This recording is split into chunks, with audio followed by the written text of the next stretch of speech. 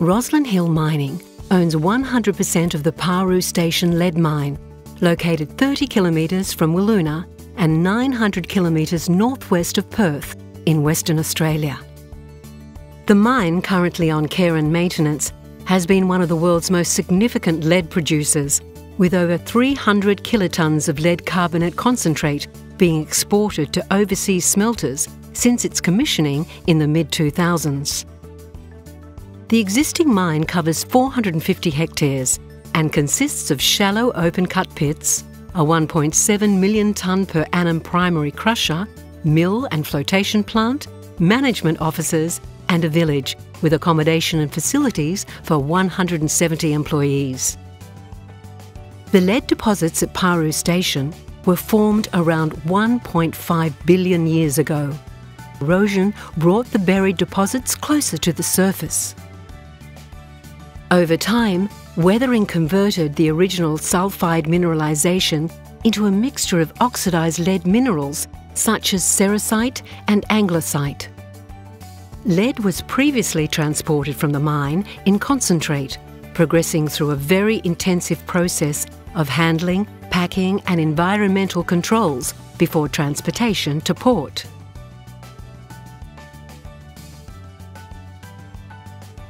Rosslyn Hill Mining is now seeking to expand the operation to integrate a first-of-its-kind state-of-the-art downstream hydrometallurgical processing facility for the unique qualities of the Paroo Station lead concentrates.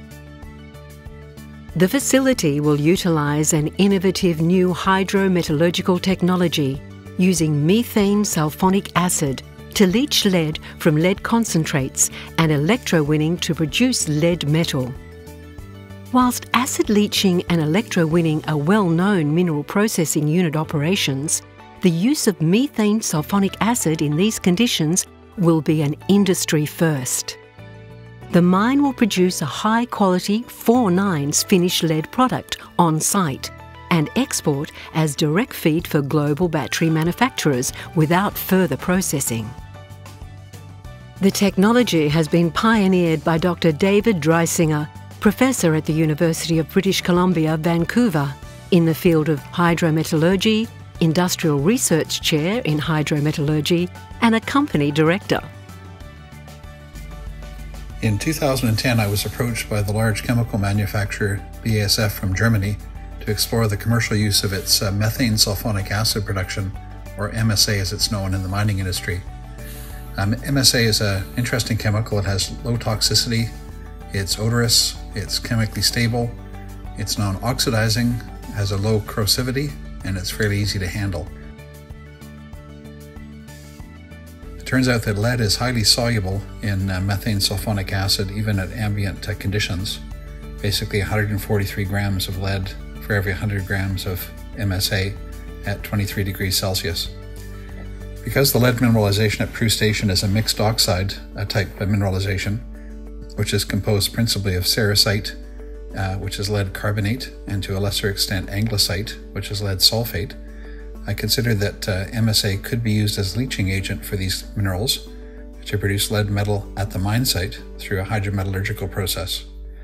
By producing finished product on site, the mine could avoid environmentally hazardous and costly transport of the lead carbonate concentrates, and also the expensive and difficult smelting overseas.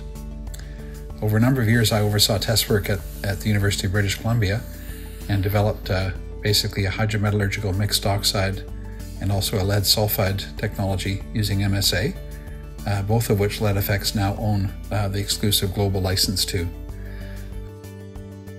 Under David's guidance, a hydrometallurgical process has now been developed and thoroughly tested through a full-cycle demonstration plant in collaboration with ALS Metallurgy in Perth, WA.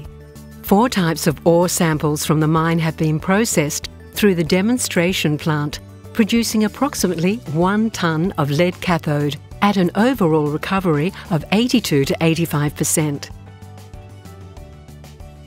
The process commences with crushing and grinding of ore in a ball mill and passing through a dual screening process.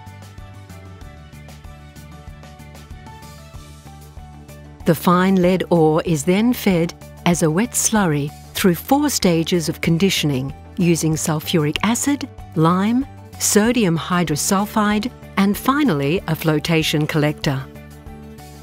A rougher concentrate is separated off and moves on to a flotation column, where the suspended lead minerals attach to air bubbles and are floated to the surface as they rise up the column, emerging as a final concentrate at 72% lead grade. The dried concentrate is then resuspended in an electrolyte solution ready for leaching.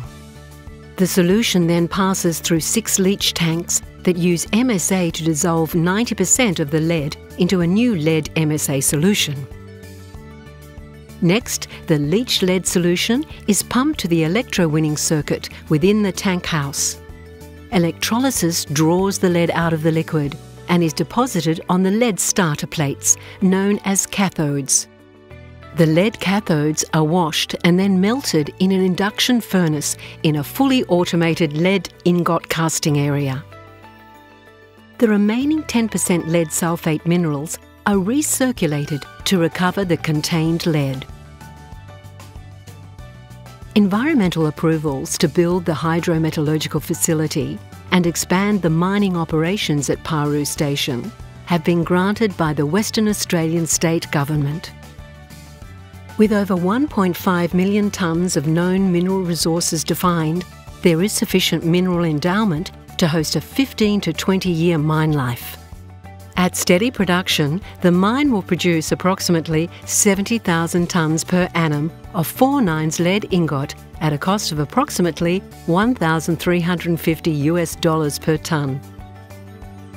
The capital cost of the hydrometallurgical facility is estimated at $150 million and will create 230 full-time jobs in operations, plus business and employment opportunities in the local community. The hydrometallurgical technology to be implemented at Paroo Station is an example of how research and development and innovation can be applied to deliver both positive environmental impacts and long-term sustainable benefits to stakeholders through continued operations. Subject to financing in early 2019, we expect to be a long-term, reliable producer of high-quality lead ingots to the world's battery industry from the second half of 2020. Once again, Rosslyn Hill Mining is set to become one of the world's top 10 lead producers.